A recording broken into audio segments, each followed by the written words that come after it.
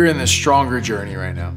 We're talking about three things: inviting, involvement, invest, right? And you guys were invited, you adopted inviting. Talk about how your involvement throughout the years, what that's meant to your life.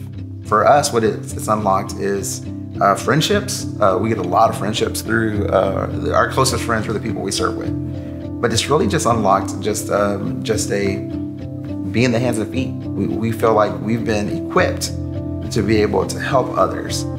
So in the midst of all this, you guys, you have this dream to leave Keller and move out to the country.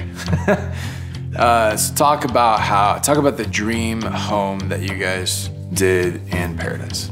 Yeah, it really was our dream home. It had the acreage we wanted. We were able to have horses that we wanted. He built me the pool I had always dreamed of. We were literally living our dream. We went all in with this house. We went all in with putting in a pool. We went all in with chasing this dream. And it cost. The cost was stress, living paycheck to paycheck, not tithing 10% so we would fluctuate, hey, this is a tougher pay period, so we're gonna only give 8. It just became a race that we couldn't keep up with. In the midst of all that, you guys, you did make kind of a stake in the ground moment where you said, we're prioritizing giving. Oh, well, Keisha was on me for a good while about giving.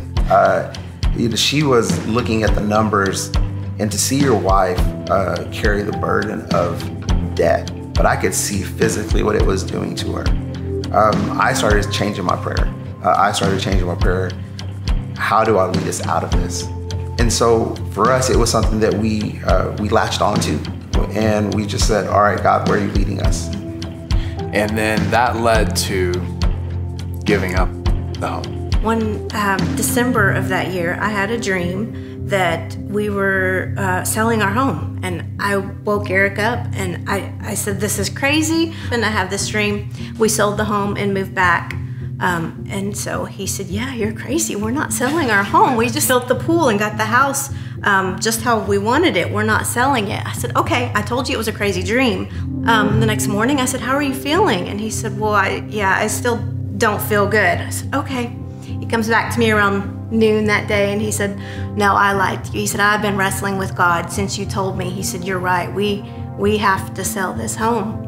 I think what I learned through it was it's okay to wrestle with God. I didn't agree that when she said it and I thought that sounds absurd. But in no way, after I prayed with him all night, I talked to him, I've never had a night like that.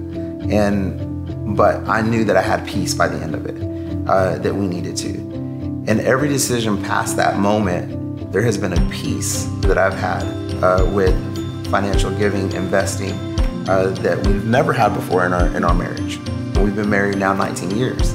Now the blessings have been so abundant that we can firmly say we cannot afford to not tithe. It's not an option.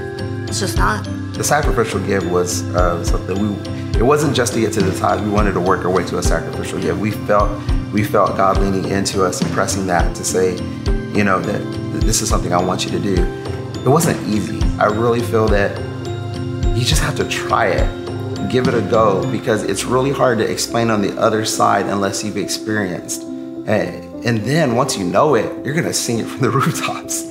And that's what it's been for us. We have really felt that that's been just Holy Spirit led. It's been amazing. Yeah.